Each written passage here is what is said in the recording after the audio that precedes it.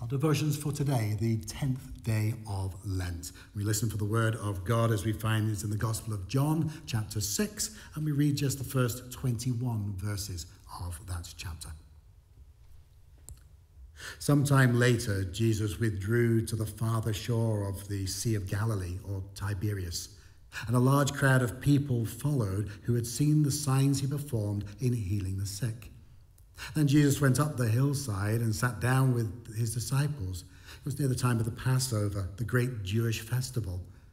Raising his eyes and seeing a large crowd coming towards him, Jesus said to Philip, "Where are we to buy bread to feed these people?" Then he said this to test him. Jesus himself knew what he meant to do.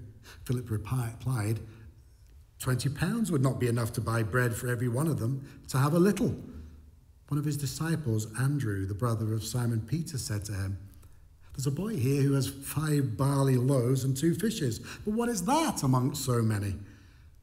Jesus said, "Make the people sit down." There was plenty of grass there, so the men sat down, about 5,000 of them.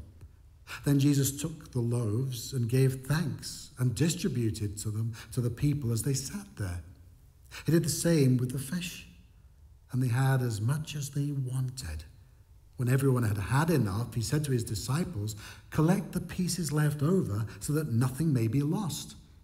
This they did, and filled 12 baskets with the pieces left uneaten of the 5 barley loaves. When the people saw the sign Jesus had performed, the word went round, "Surely this must be the prophet that was to come into the world." Jesus, aware that they meant to come and seize him to proclaim him king, withdrew again to the hills by himself. At nightfall, his disciples went down to the sea, got into their boat, and pushed off to cross the water to Capernaum.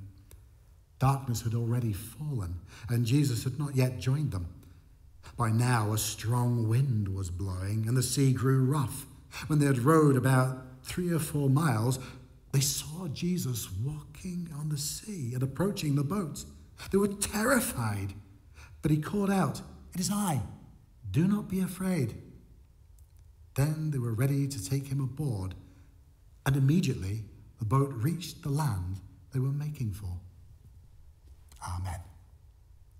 Let's ponder these words in silence.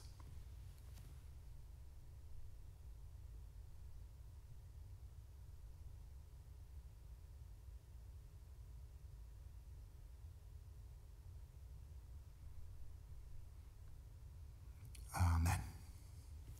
Let's recite the Lord's Prayer together, shall we?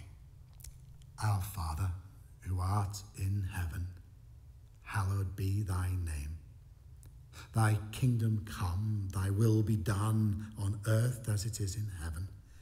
Give us this day our daily bread, and forgive us our debts as we forgive our debtors. And lead us not into temptation, but deliver us from evil. For thine is the kingdom, the power, and the glory forever. Amen. I look forward to catching you again tomorrow as we continue our devotions throughout Lent. God bless.